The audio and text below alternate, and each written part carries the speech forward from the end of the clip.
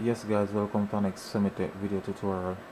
And for today's episode, I'm going to show you how to solve the problem on your laptop whenever the mouse is actually just jumping about randomly, in that it is not moving according to you want it to actually move. Now, as you can see, I'm using the touchpad on this Dell Latitude D620, and the mouse is just all over the place, just not moving accordingly. Now when I use the mouse, which of course this USB mouse, it is actually moving perfectly. Now I've gone ahead, I've updated the drivers for the touchpad, still did not solve the problem. I've run 3 different OS on it, still haven't solved the problem, in that I have run Windows 7, Windows 8 and also XP, and I'm still having the mouse jumping about. Most definitely I also changed the touchpad, and that still did not solve the problem.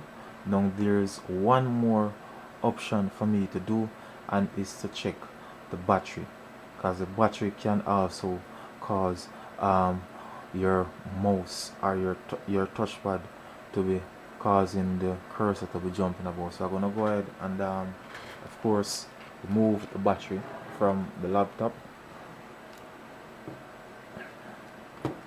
So here I'm gonna remove the battery.